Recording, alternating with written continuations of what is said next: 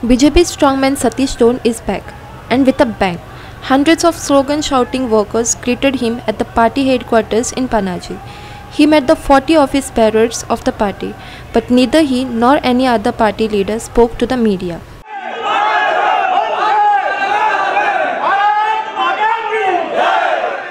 This is the third time Satish Dhond is coming back to Goa after he was shunted out of the state. Once when Shripad Naik was the president in 2003 and then in 2015 when Vinay Tendulkar was the party chief.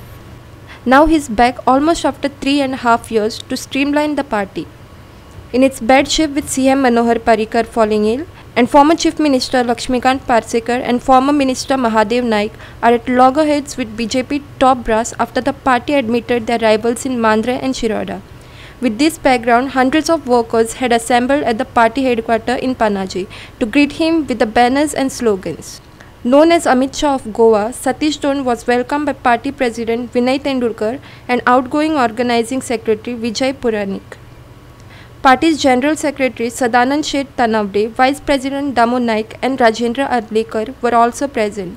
But neither Parsekar nor Mahadev, none of them spoke to the media after Dhond met over 40 office bearers of the party from all the constituencies.